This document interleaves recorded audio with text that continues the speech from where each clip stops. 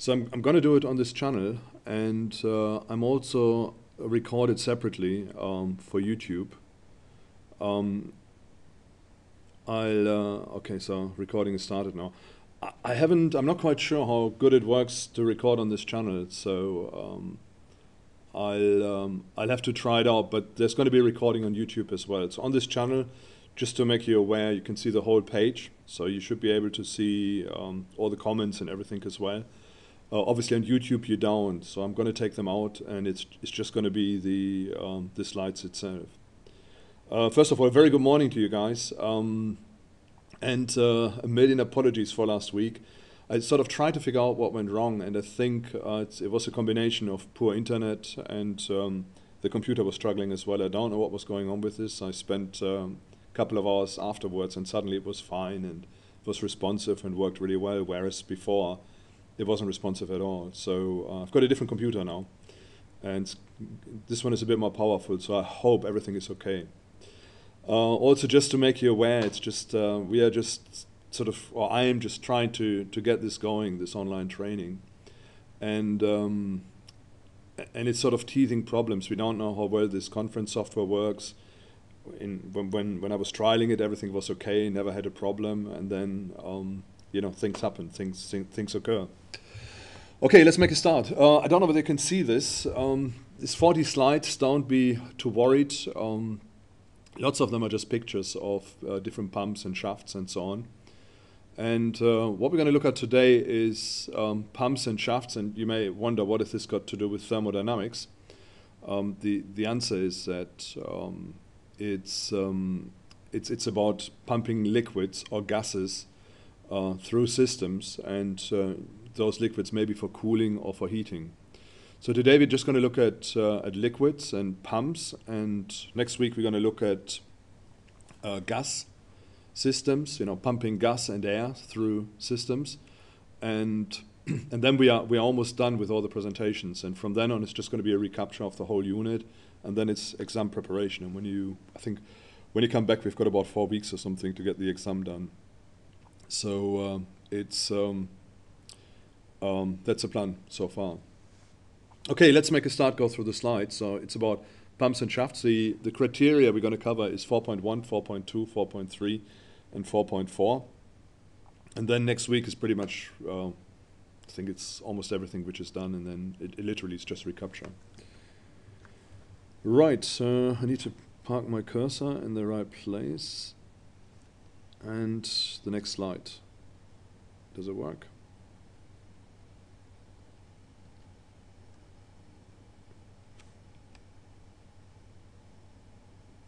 And it doesn't work. First problem.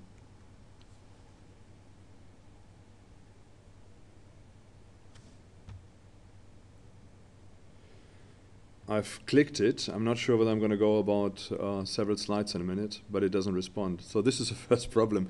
Maybe we have to change the software. Try one more time.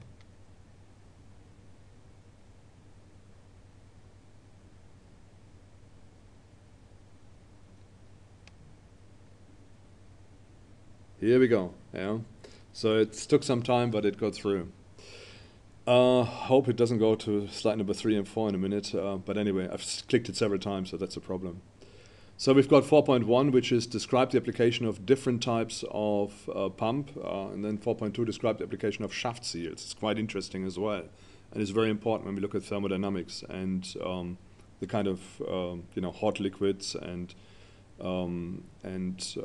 cold liquids as well we have to deal with. And anyway, we're gonna look at this in a minute. Explain the need for lubrication in systems for transporting fluids, and we're gonna focus a little bit on shaft seals, on the lubrication for them, and then describe equipment used for lubrication and seals and bearings. Yeah. So that's all we're gonna cover today. Okay, the next slide. Hopefully it works better. I'm waiting for the slide to come through.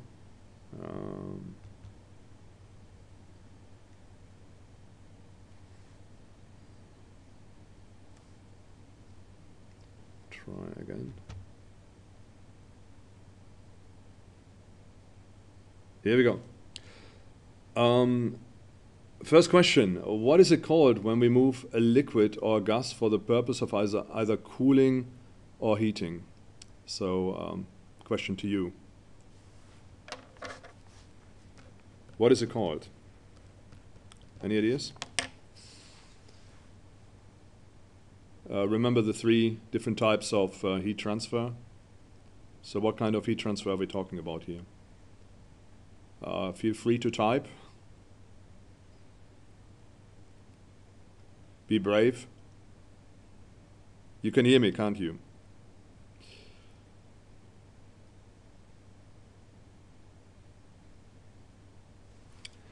Okay, do you know the answer? What is it? Is it what magic heat transfer? Word starts with C. Spot on, convection. Got it. Thank you. Thanks a lot. So it's convection. Got it. That was a little bit of a reminder. So anyway, that's what we are talking about. So when we are looking for heat transfer in pipes, and it could be cold or warm, depending what liquid we are pumping through, and we might want to cool some stuff, we might want to heat some stuff up, and it's part of convection. The other 2 are radiation. And what's the other one? I've forgotten it now. Anyway, radiation, and what's the last one? Help me. Starts with C as well. I got it now. I remember. Conduction. Spot on. Thank you.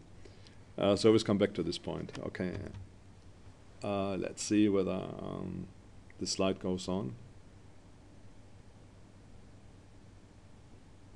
The system is a little bit slow, but at least it seems to work. Let me just try again. Here we go. I think I need to wait for the red dot to come on the when I move the mouse on the thing. So the first question is, what is a centrifugal pump? So we're looking at two different types of pumps. Yeah, that's what we are considering today. One is centrifugal, and then the other one is called displacement. Okay, Dick. Thanks for the info. Yeah, if you've got problems with me, let me know as well. Just type a little thing in there so I realize what's going on. So I just read Deck saying I keep getting disconnected. Okay. Anyway, let's move on. So these are the 2 pumps, centrifugal and displacement, and they are sort of fundamentally different. And they all, they've got certain purposes. One is very good for, one type of liquid movement through a system. The other one is better for another type. And we're going to look at the comparison in a minute. Okay, I'm just going to move on. Is it doing it? Next slide.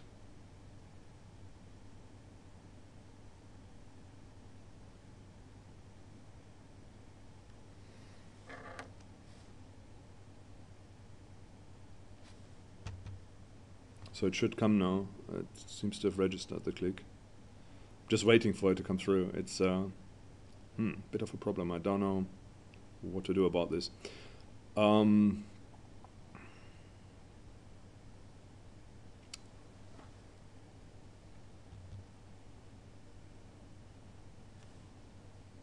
Here we go, centrifugal pumps. It's a machine with a rapidly rotating container that applies a centrifugal force to its contents, typically to separate fluids of different densities. For example, you've got cream and milk and so on, liquids from solids and so on. Now that's a centrifuge. Yeah? Now a centrifugal pump uses the same principle. So some liquid is pressed into it and it sort of tries to generate some velocity, splashes it around and forces it into an outlet. It says here, a centrifugal pump is a machine that uses rotation to impart velocity to a liquid and then converts that velocity into flow. So it sounds very posh, but all it means is you squeeze some stuff in, some liquid goes in, and it turns around, slushes it around. It's only got one way to go, and that is the outlet of the pipe. When I show you the picture, it'll be much more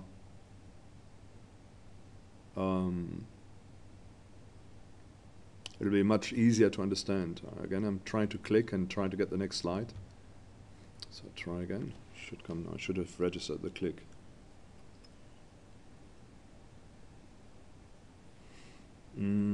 I have to say, I forgot, I've got a laptop here, and I've got a separate mouse for that. Ah, here we go. That's it. And probably would have worked better with the mouse. The touchpad is a little bit, I don't know, insensitive, I think.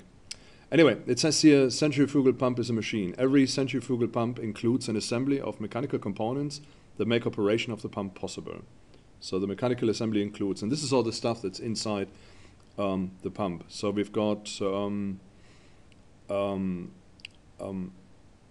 pump shaft that's mounted on bearings, and we've got a sealing mechanism that keeps the pump from leaking excessively.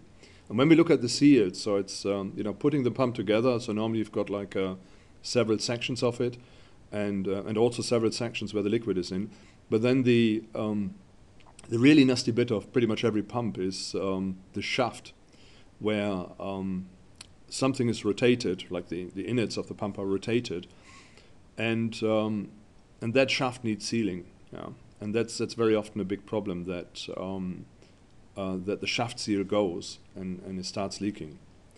We've got structural components designed to handle the stresses and loads imposed on the pump during operation, and then we've got wear surfaces that allow the pump to be repaired and returned to its original specifications. Yeah. So there are normally wear and tear parts within a pump. One of them, for example, and we're going to talk about it later, are the seals, and there normally are sort of reasonably easy ways to dismantle the pump and change the seal and put it back together again. Okay, next one. Hey, this went really fast now. Maybe it goes better now. Okay, now this is a centrifugal pump, and let me just, I don't know whether you can see the dot. Yeah, you should be able to see a dot. Yeah. So let me just put the dot on here, on the top bit there. Very slowly. It's not very responsive to the system, but it does work. Okay, so that's suction, which is generated. So on the horizontal line there, the liquid is getting sucked in. Then the blades turn round, and there's pretty much only one way where the liquid can go, and that's let me just put the dot on the discharge thing here. So the dot just wanders up there. Okay, and that's where the discharge is. Yeah, so that's the only place where the liquid can go. And so what do you find around they call it the impeller instead of a propeller because it's inside the thing. So the impeller, is it working? Very, very slowly. I'm moving the cursor, and the red dot sort of follows about 4 or 5 seconds later. But anyway, we'll try to do the best with this. So so the impeller just moves the liquid around and then shoves it out through a centrifugal force out of the discharge. And then obviously you get a point where you can determine the velocity, so the speed of the liquid through the pipes. So the faster the impeller turns around, the higher the speed, yeah? And also the bigger the suction.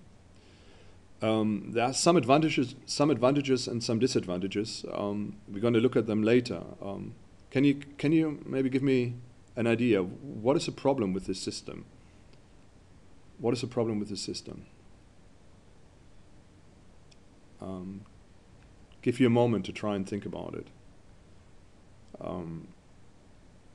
It's a really good idea. It works very well. They're used very often. Lots of energy to start up. Yeah, spot on. Yeah, yeah, big problem. But there's one problem that's even bigger. Think about you've got like a tank of some sort, and it's not being used for a long time. And what sometimes happens to the pipes going to the possibly to the pump.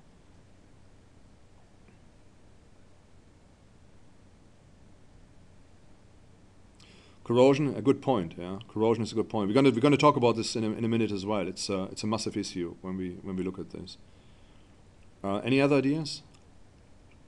Thanks, Dag, for that.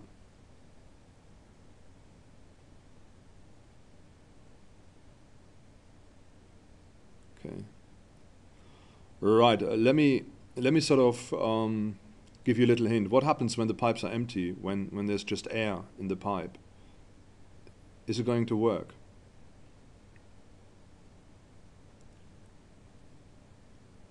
Exactly. Yeah. Thanks. Right. No, it's not going to work. Yeah? It needs priming. So that means you need to have a liquid at the impeller to make the thing work. So if you've got some just an airlock or something in the system, nothing is going to happen. And again, from an engineering point of view, that's very important for you to remember this. Yeah? So when you've got a centrifugal pump and you don't get anything getting through, the problem may not be that the pump's broken, it might just be that there is an airlock or there's not enough liquid in there to generate the suction. So all you need to do is somehow put some liquid in there, and maybe you can do this from the discharge point, if you've got some access to the pipe, to pour some liquid in to keep the thing going, or not to keep the thing going, to start it, to allow it to set off. Okay, so that's a problem, one big problem with these pumps. Okay, I'm going to go to the next slide. Oh, here we go. We again have got just a different view of this. We've got a front view and a side view. And so you can see the inflow, and you can see on the side as well there's a shaft, and then also the discharge bit.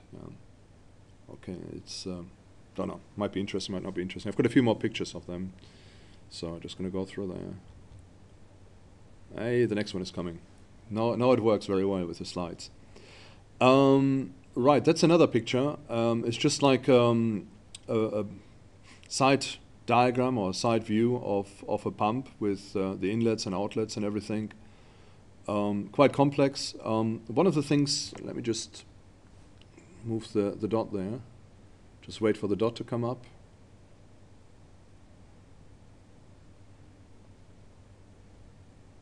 I'm moving the cursor, I know the dot's not coming.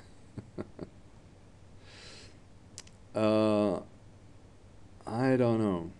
Anyway, when you look on the, yeah, there it is, there's a dot. Yeah. Let me put it back on again. It goes back up again, and there it is. I was just messing about with the cursor. Now there it is. Okay, there's a red dot. When you look at that one, you've got seals and bearings. Yeah? And then when you sort of go a little bit further, don't know if you can see this here, the dot's not following. There you would typically have a seal to try and keep the liquid inside the pump and to still allow the shaft to rotate freely. And these things are, from an engineering point of view, an absolute nightmare, because you can't, how shall I say, it may be okay for liquid, but the thing is turning around all the time, so there's wear and tear. And so it's just a question of time until that thing is going to leak. Then obviously you've got the bearings, which are up and down the shaft, and they wear as well over time, and once they wear out, they wear down the shaft seals a lot faster as well. So that's sort of the maintenance point, yeah. So you've got those bearings along the shaft, and then you've got these seals here. Okay, I'm just waiting for the red dot to come back. The seals here to sort of try to keep the liquid on the pump side, on the impeller side. Okay, I'm gonna go down again. Okay, that's what the pump looks like for real, so it's cut open.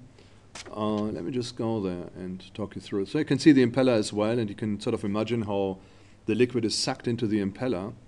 And when you look on the side here, I'm just going to park the red dot there. That's where the liquid comes out and is sort of slushed against the outlet pipe, and it goes out, yeah, it comes out.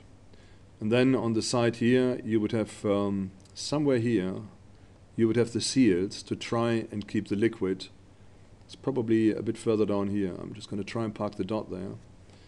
Right about there, you've got the seal to try and keep the liquid inside the pump. Yeah, and again, we're going to look at all the issues as well in a minute of what this is all about. Next one. Hey, slide came straight away. That's good. Just another view. It's just a bunch of different views, I thought, to make it a bit more interesting, so you can see centrifugal pumps, how they work. In a minute, we're going to look at displacement pumps, which is a totally different principle, but they've got some advantages, and the centrifugal pumps have got some advantages. So we're going to wear them one against the other, but it's important to sort of understand how the differences are. Okay, pretty much like the other pumps as well, you get a gist of how these pumps sort of look like. Yeah. Okay, next slide. Is it doing it? No. I need to go back on this.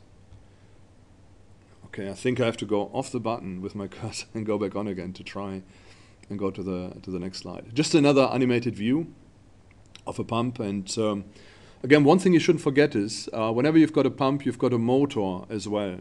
Yeah? So in this instance, we've got the motor. I'm just waiting for the red dot to come. So we've got the motor here, and again, it's an essential part. No motor, no pumping action. But sometimes what you find is you've got the motor and the pump integrated into one unit. Here it looks like there are two separate units connected with a shaft. But obviously you can buy pumps which have got a motor as part and parcel of it. And so they're just one integrated unit. And again, you can see the pump is here. You've got the... I'm just going to wait for the dot. The dot is very slow to follow my cursor. Okay, so it's making its way through. Right, there it is. Okay, so that's the pump where the dot is right now. And then down here you would find the shaft seal as well. I mention the shaft seal all the time because we're going to start talking about it later. And so you get a rough idea of where it is, and you probably get a good idea of why it is so important as well. The next one is this displacement pumps. They're fundamentally different, completely different concept. A positive displacement pump makes a fluid move by trapping a fixed amount and forcing and displacing the trap volume into the discharge pipe. Some positive displacement pumps use an expanding cavity on the suction side and a decreasing cavity on the discharge side. Okay, probably it's a lot of words which don't make an awful lot of sense. Positive displacement means it's a bit like an engine, yeah, in your car. So you've got a piston goes up and down. It's just the other way around. You explode something in your cylinder in your car, like a small mixture of gas, fuel and air, and your piston goes up and down. But again, there's a little bit of displacement as well, because as your piston goes up, all the burnt up gases are pushed out, and then the fuel, or the fresh gas with the air from the fuel mixture is sucked in, and then you get the combustion, and then it's pushed out again, sucked in, and that's where we get the four-stroke system from. So that's pretty much very similar concept. Let's have a look at some pictures. So let me see, I need to go off the button, on the button, and then click it. Doesn't do it. Try again. Oh. I'm trying to go to the next slide. No, it's not that responsive. Wait for a moment.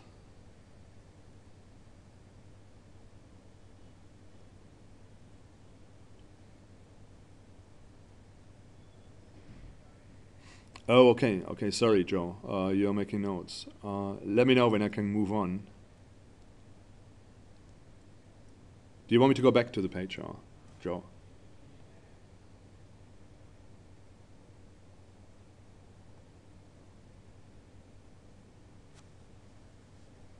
Are you okay, Joe? Or shall I go back to the page, the previous one?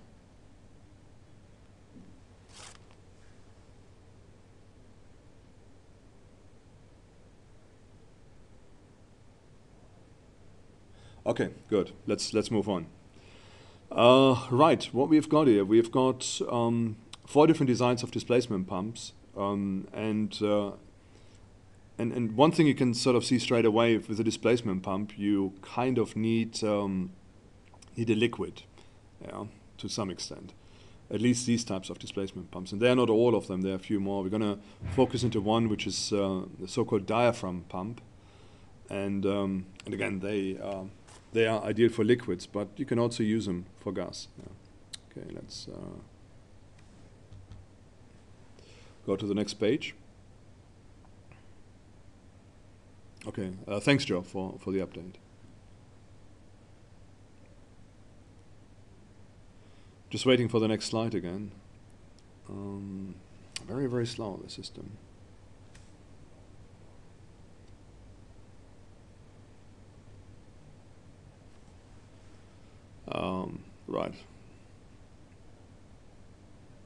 Here we go. So that's a piston-based displacement pump, and I'm just waiting for the red dot, and then I can talk you through the whole bit.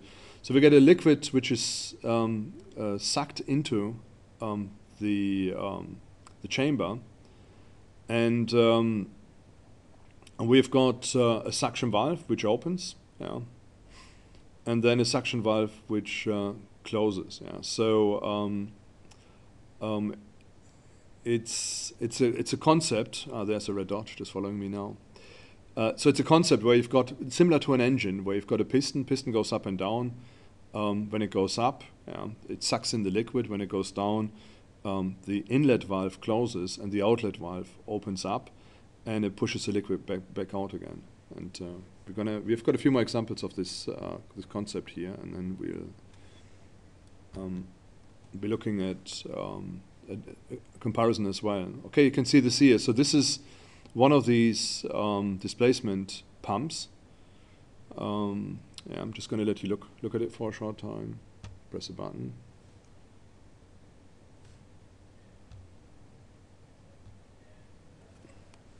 Okay, we're going to stay a little bit more on this picture here. That's a typical diaphragm pump. Okay, just to sort of give you an idea how it works. So you've got a plunger, and the plunger moves forward and backwards. So it's not a rotating shaft as such, but it's a forward and backward movement. So this is a diaphragm. It's like a membrane, and the membrane is pushed in and out, in and out. So when this membrane is pushed in, what happens is this valve here closes, and that valve opens up. Yeah. So it tries to suck in whatever is below it. The beauty is that because it's a suction which is taking place, if the liquid is not too thick, so if the viscosity is not too high, you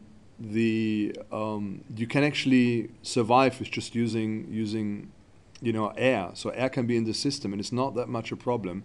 Eventually, it's going to suck through the liquid, providing the viscosity is not too big, too high. So the liquid is not too thick. If it's like a watery type of liquid, it'll push it through by just displacing air, and then eventually the liquid comes in. So that's a huge advantage of a diaphragm pump compared to a centrifugal pump. Okay, so again, we've got the inlet valve here. So the membrane is sort of sucked in, so it pulls in air, liquid, whatever is there. And then when the plunger goes back, this plunger goes back in this direction, so it squeezes whatever's inside, so maybe a liquid or gas, and then that valve down here, I'm just waiting for the dot to come, that valve down here closes, and that valve up here opens up, yeah, and so it's sort of squeezed out. Again, we need shaft seals, yeah. Even though it's not a rotary motion, but it's a forward-backward motion, we need a seal around the shaft to make sure that the liquid doesn't, or the gas or whatever we are dealing with, doesn't go through it, that it's protected. We've got an air bleed as well. It's interesting, so we can bleed the air out. And yeah, and in here, on the other side of the membrane, there's some sort of hydraulic fluid to have like a better effect with the membrane, yeah, to get the suction going more effectively. Okay, go to the next one, next slide.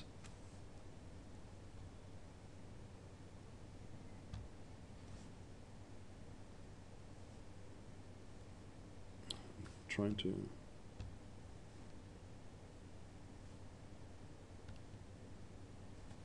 Here we go, displacement pump and motor. That's what they look like.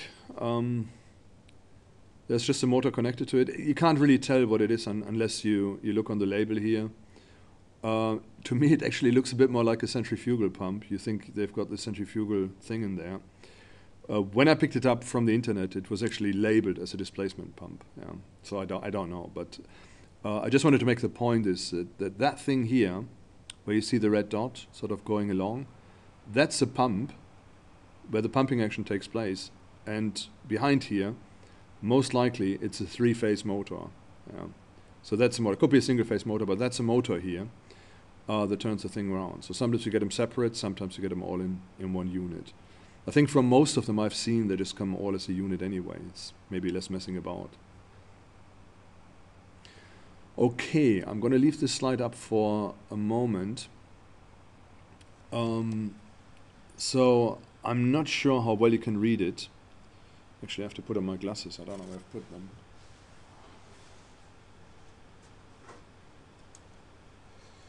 Right. Got them. So we've got a comparison between two pumps. So the first one is a centrifugal, and the mechanics and imparts velocity to the liquid, resulting in a pressure at the outlet. Pressure is created and the flow results.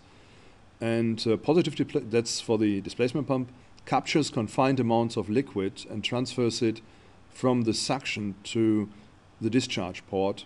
Flow is created and pressure results. Yeah. Again, one is pressure is created and flow results. The other one is the other way around. Flow is created and pressure results, just to point this out. The flow varies with changing pressure. Yeah, makes sense as well. So the more pressure you have, the faster it turns round, the faster it flows. And here it says the flow is constant with changing pressure. And again, when we look about pressure, we have got a pressure built up on either side of the pump. Yeah. On the inlet part, we've got a negative pressure, so it's like a suction, a vacuum. On the outlet, depending on what's behind it, we are building up a positive pressure. And that also puts a strain on the pump. So we have to see how this all works together. Okay, viscosity. Viscosity is to do with the liquid, sort of how thick the liquid is. And it says here the efficiency decreases with increasing viscosity due to frictional losses inside the pump. And efficiency increases with increasing viscosity. Okay, so again, it's the other way around. So one goes down, the other one goes up. And it depends, what are you pumping? So are you pumping, for example, some slushy liquid, maybe, don't know, maybe, watery flour type of stuff, like a dough, or what are you pumping? Yeah? And one works better with the other. So you've got a very high viscosity, so very thick liquid. It's better to have a positive displacement pump. You've got a watery liquid. It's better to use a centrifugal pump. Yeah? So again, it depends on horses for courses. What do you need it for? Okay, efficiency. Efficiency peaks at best efficiency point. At higher or lower pressures, efficiency decreases. And then for the displacement pump, efficiency increases with increasing pressure. Yeah, the more pressure you put in there, the more efficiency you get. And with the centrifugal pump, you've got an optimum point. You need to find it, and then you get the best efficiency. Okay, then the inlet conditions. Liquid must be in the pump to create a pressure differential. A dry pump will not prime on its own. And then for the displacement pump, we've got negative pressure is created at the inlet port. A dry pump will prime on its own. That's what we said before. Centrifugal pump, if it's dry, it don't work. For a displacement pump, it will work in dry conditions. So if you've just got air, it'll work and it'll suck in the liquid and eventually, start pumping the liquid. Okay, quick question, can I move on, or anybody still taking notes?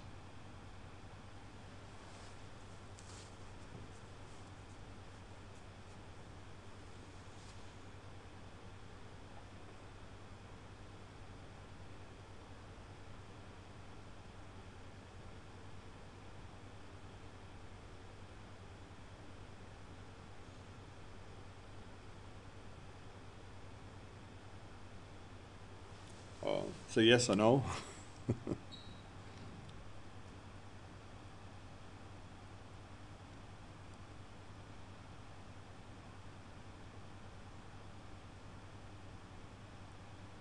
I can move on, yeah. Okay, thank you. Right. Question, what type of pump is better for liquids with very high viscosities? What pump can be started in dry conditions? What type of pump is ideal to produce pressure at the outlet? Okay, Right, first one. What pump is better for liquids with high viscosities? Thick liquid, which one is it? Centrifugal or displacement? Yeah, the diaphragm one, displacement. Good. What pump can be started in dry conditions? Displacement as well. What pump is ideal to produce pressure at the outlet?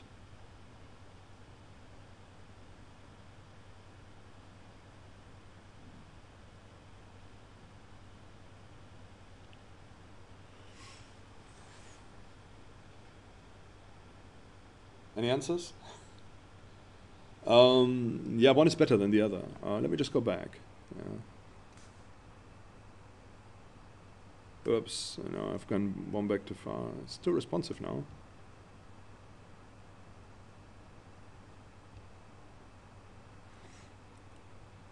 Okay, let's have a look.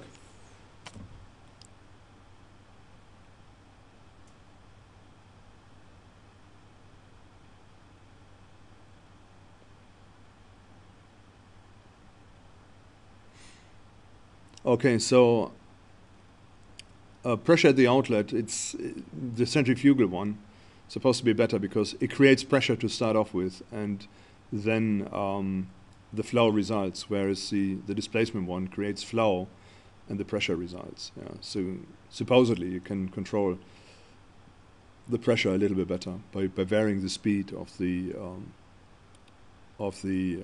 centrifugal pump. Yeah. Yeah.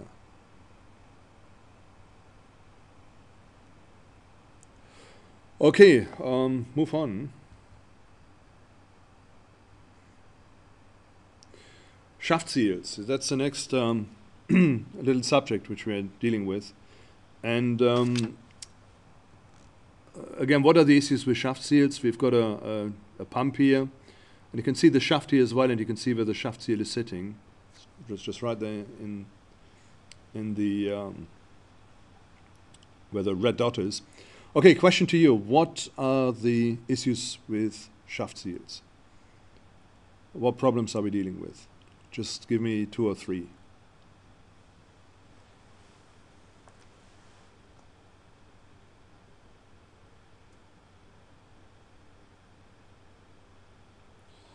Yeah, good point. Wear and tear. One more.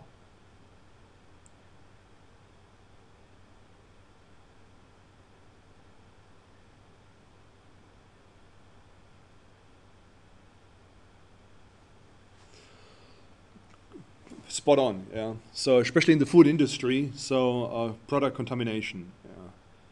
Yeah. So when you bear in mind, you need oil for the bearings and grease to keep them greased up. I mean, obviously you've got food safe chemicals or grease and oils to do this with, but yeah, that's a big problem. And one more? Can you think of one more?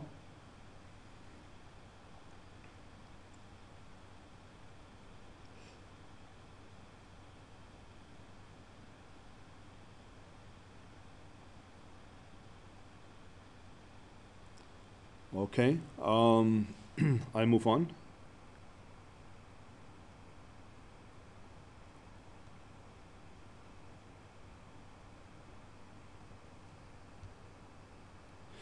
Okay, issues with seals on with shaft seals on pumps. First of all, the shaft is constantly rotating. Yeah? Okay, good point. Excessive heat causing warping. Heat is a problem. Yeah? Not necessarily the warping. Warping obviously is a problem as well if it happens, but heat on its own is a problem, and we need to dissipate heat which generates, because we've got inevitably we will have friction between the shaft and the seal. So we need to minimize wear and tear. We need to also get rid of the heat that's generated. And if there's excessive heat, yeah, you're perfectly right. There's a potential of warping. So I mean, the shaft is constantly rotating. There's a big potential for wear and tear. Shaft rotates against a stationary casing. Yeah? So again, which there are two sides of it. So you don't want iron rubbing against iron. So you've got a seal in between.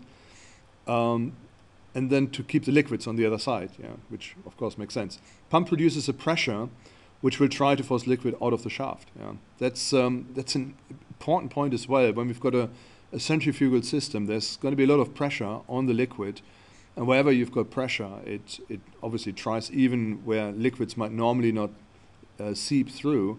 Once you pressurize the liquid, it'll go through without a problem. Liquids pumped may affect the seal, so that's another one. So it depends. For example, if you've got a rubber seal, and depending what chemicals you pump, so if you are pumping, for example, petrol or something, the rubber seals will go very, very fast. And so there's a lot of research going in as well into what rubbers work with what chemicals. I remember when I was working at the sewage plant, there was a company coming to the sewage plant, and they were just hanging bits of rubber into the sewage. And the sewage was normally considered to be quite aggressive. There are all sorts of chemicals in there. And they would just hang them in there for a month and then take them out after a month from the sewage pool, the cleaning pool, and then look at the rubber and see how it developed and how it sort of rotted away. And it was actually quite interesting to see what these guys were doing. But that's a big problem with seals as well. So there's a lot of research going into this, or has been going into it, to get the right seals for the right liquids you're likely to pump. And then obviously there's the whole maintenance issue. Right, next one.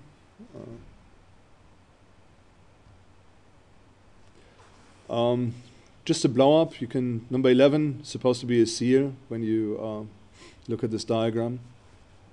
Okay, just going to go to the next one. And you can see a whole bunch of seals as well. That's what they look like. I'm not sure whether you've worked on pumps before. If you have, you will have no doubt come across them. And again, you can see some interesting stuff as well. Some of these seals, let me just get the red dot up there. And it goes there, the red dot. You've got a spring here as well, so it puts some pressure on the seal to press it against a surface. Again, it may be a way to better provide sealing and to have a little bit of flex in the whole thing. Okay, you can see down here where the seal is sitting. So you've got the shaft here, and you've got the seal sitting there to try and keep it out. Okay, I think I've just got a bunch of pictures in there, and then yeah, you can see the shaft seal here for the pump. Again, you see the shaft, and you can see the seals. Just going to move on.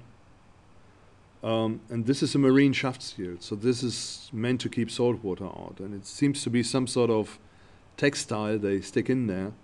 And the shaft, which I assume at the other end of the shaft you will find the propeller. What do you call it is it a propeller on a ship? And anyway, you will find that the thing just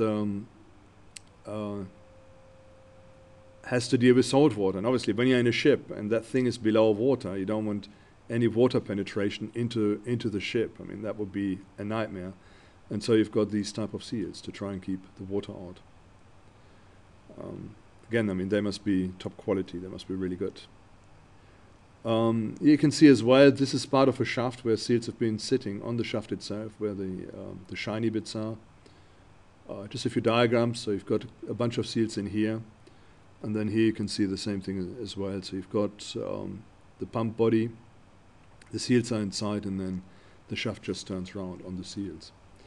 Straight away, I mean, you can see there's friction. Wherever you've got friction, you've got heat. Wherever you've got heat, you've got possibly more wear and tear.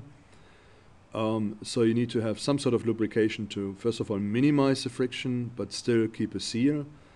And also, if heat is generated, to dissipate the heat. Yeah, so that's the purpose of the lubricant for seals. We're going to look at this a bit more detail in a moment. Okay, next picture. Just a commercial picture of seals, shaft seals you can get. Just keep it up for a moment and then I move on.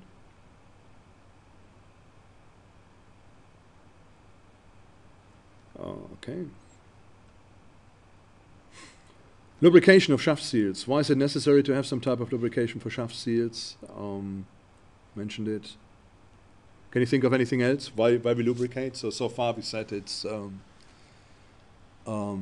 Obviously, keeping it slick, minimize friction, sealing it, yeah, making sure that there's a better seal, a better connection between the lip of the seal and the shaft, and then heat dissipation as well. I think that's it. I don't think there's any other. Let's have a look. Maybe I've forgotten one.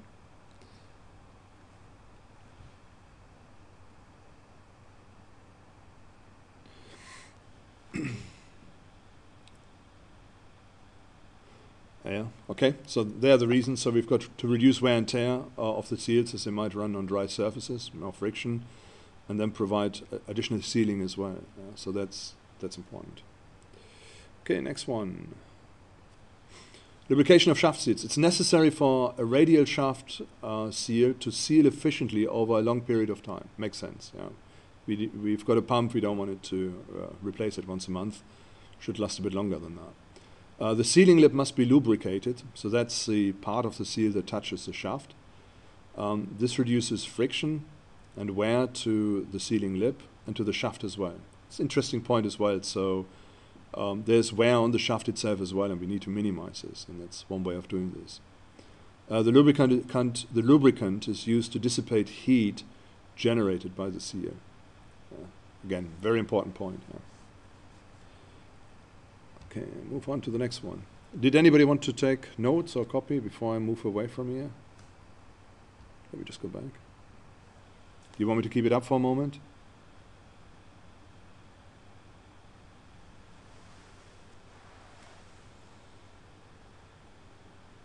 Or can I move on?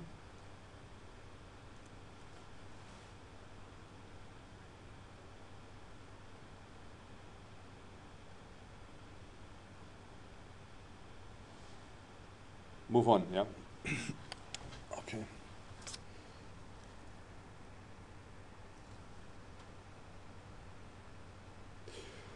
Okay, oil lubricated shaft. Let me just get the red dot. So you can see the lubricant here. It's just like some sort of oil. The oil obviously flows down the pipe, and then we've got the shaft seal here. And the shaft gets lubricated, and you might just have like a little opening, sort of a few micrometers or something, and it's just like a tiny amount of this lubricant going through. And yeah, that's one way of doing this. So you've got an oil lubricated shaft, and I'm not quite sure what they do on boats, but I would imagine that maybe the water is enough of a lubricant which is there. The fact that they use a textile suggests that the water goes into the textile and it bloats it up a bit, and it seals itself by absorbing the water.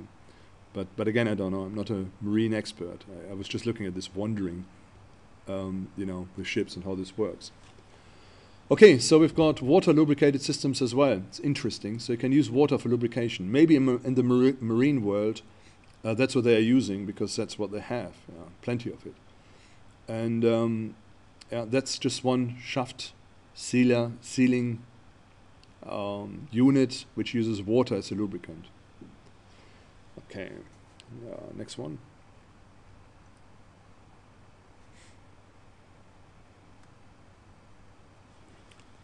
Okay, the good old grease gun. Let me just get the little dot and put it on here. So that thing, this drum, I used to work on something like this when I was working in the steelworks, and they use it for deburring or degrating sort of screws and things like that, where they've got like a sharp edge and they try to get them off. And anyway, it's just like a massive washing machine, and my Monday morning job was to go around with a grease gun and to squeeze some grease into all the grease nippets which I could find on each of the motors, to make sure that they were maintained. And I had to squeeze as much grease in there until the old grease came out, and then I wiped off the old grease, and then I was ready to go for another week.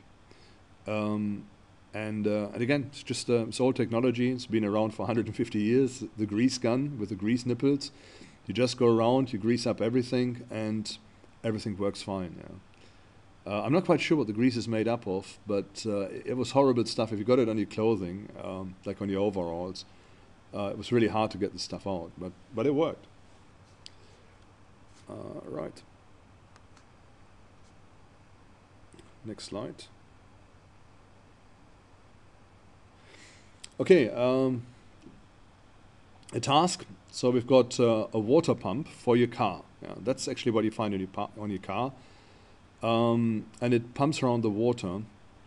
And I've got 3 questions to you. I mean, most of you are driving cars. So first of all, what type of pump is it? Is it centrifugal or a displacement pump? Then the next one is, how is a water pump in your car greased?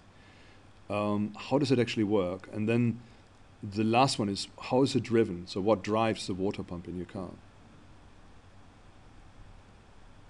Yeah. Internal gear pump? Yeah. Which one is it though? Is it centrifugal or displacement?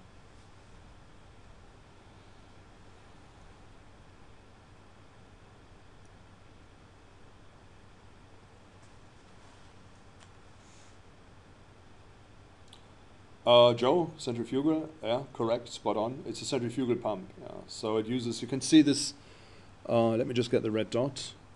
You can see this on here, you know, the water gets sucked in, you know, towards the middle, and then it's sort of squeezed out on the edges, and it's moved through the system. So it clearly is a centrifugal pump. So that means in order to work, you have to have water in there. And the problem is if you've got an airlock in your cooling system, you've got a bit of a problem. Okay. Normally you need to, you know, spend a bit of time to try to get the airlock out. Next one is, how is it greased? What greasant is used for this?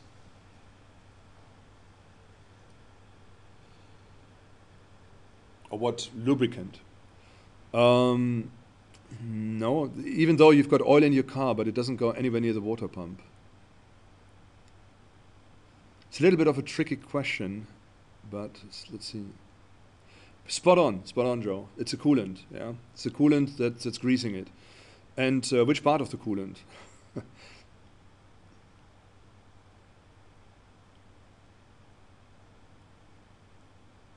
You normally have got 2 parts in there. You've got water and antifreeze. What is responsible for greasing? That's the reason why. Any answers?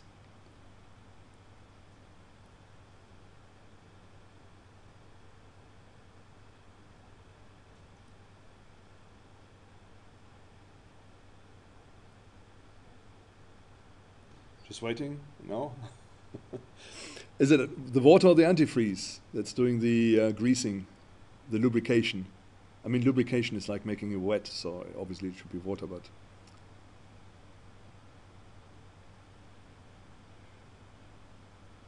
Okay, no answers?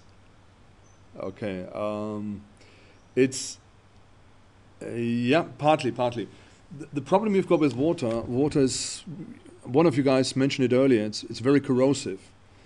And it'll actually corrode the shaft and things like that over time. And so the antifreeze, the glycol, is normally used to provide a certain amount of lubrication and protect the metal bits in the pump as well, yeah, keeping it longer. So even if you live like in a climate where it never freezes, it's a good job to put some antifreeze in your coolant just for the purpose of keeping corrosion away from the metal bits inside your system, and also to lubricate the water pump. Yeah. So the glycol or the antifreeze normally does this.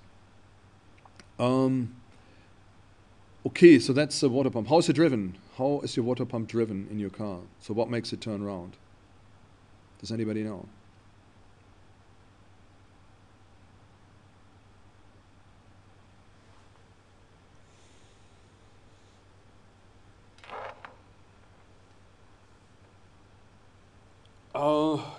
Yeah, it can be actually. It can be the timing belt. I'm just trying to think. Have I come across cars with timing belt? Yeah, the fun belt. Yeah, the fun belt. You normally have got 2 belts. You've got the timing belt or timing chain these days, and it could be theoretically. It could be. Yeah. And when you look at this one here, it almost looks like it could be a timing belt to turn the thing round. But normally it's a fun belt, especially on older cars. It's a fun belt, which goes around the alternator and comes from the drive shaft, goes around the alternator, and then the other thing it turns around is a water pump. Yeah. A big problem is if the fan belt goes, it's a big problem because the engine is going to heat up quite rapidly because you don't have that much convection going. You still have got some movement of the liquid through the car to cool down, but you don't have any convection, forced convection. You have convection, but you don't have forced convection. The forced convection would be done through the centrifugal pump, and that's a problem. So your car heats up, and you have to be very careful. You don't have much time before your engine goes.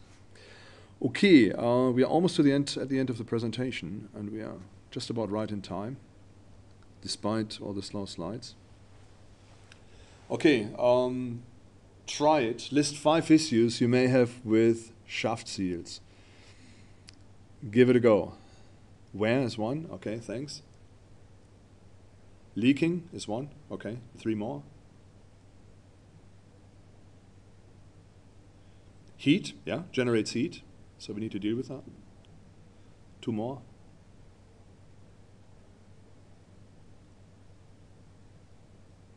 Cracks, yeah, it's a good one. Cracks. Seal is cracked, you can throw it away. It's going to leak. You have to replace it. 1 more.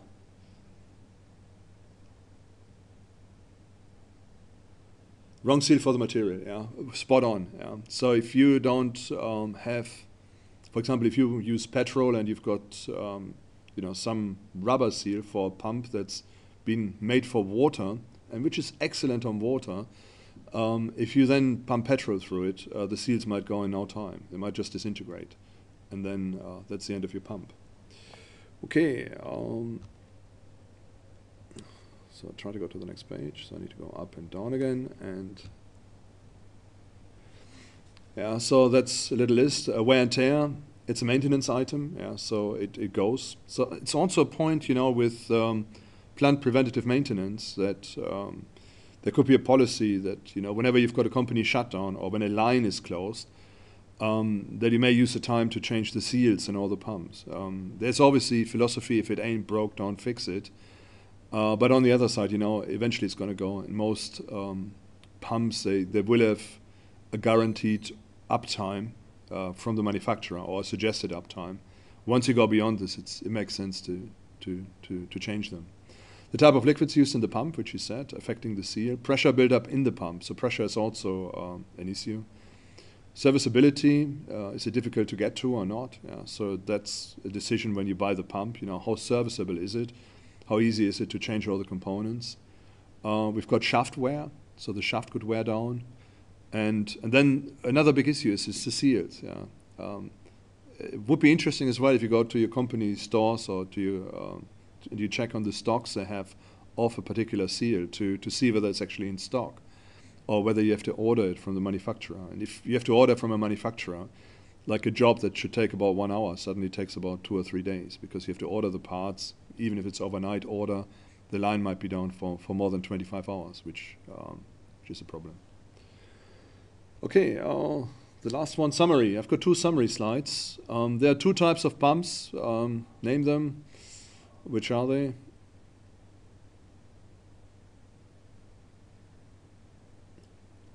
Should do this now. Come on, guys.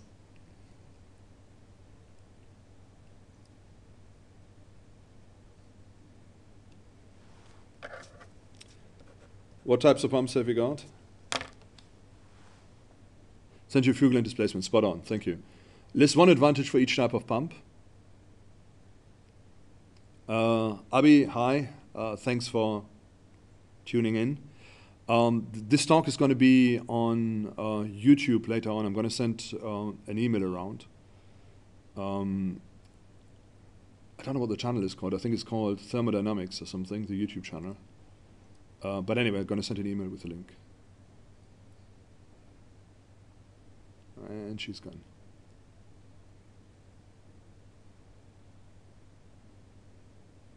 Okay, list one advantage for each type of pump. 1 for centrifugal, 1 for displacement.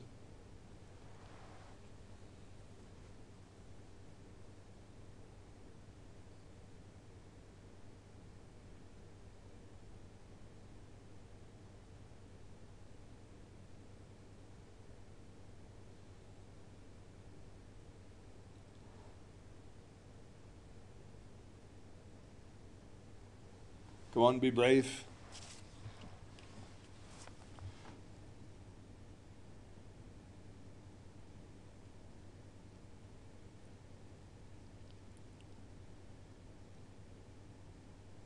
Nothing? Okay.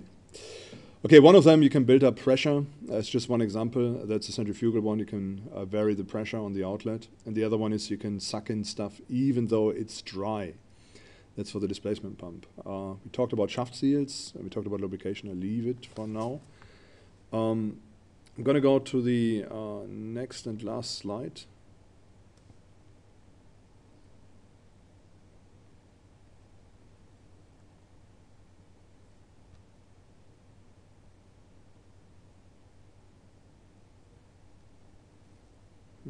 Still refusing to go forward. Here we go. So that's what we did today. So we looked at application of different types of pumps, the application of shaft seals, and the need and the equipment used for lubrication of seals. So that's all we did today. Okay, guys, I want to thank you for tuning in. And any feedback, more than welcome. Obviously, last week was a disaster. This week, still some problem with the moving from slide to slide. I don't know whether it's the software, the conference software, or whether it's the internet connection. No idea, but I'll give it a go and try and figure out. The talk is going to be available on YouTube later on. On YouTube itself, it'll just be the slides and my voice. On here on the side, and I'm not quite sure whether it's possible to get hold of them. It seems to be possible, but I have to check it out. I have to dig into it one more time. It should be available on the site as well, so it's been recorded on the site. So, guys, I wish you a good weekend. Have a great Saturday and Sunday, and I'll see you next week. So next week we're gonna talk about gas pumps. Yeah, everything about gas, pumping gas through hot air and stuff like that. Lots of hot air next week through systems. Okay, anyway, have a great weekend, and thanks for tuning in today. Bye bye.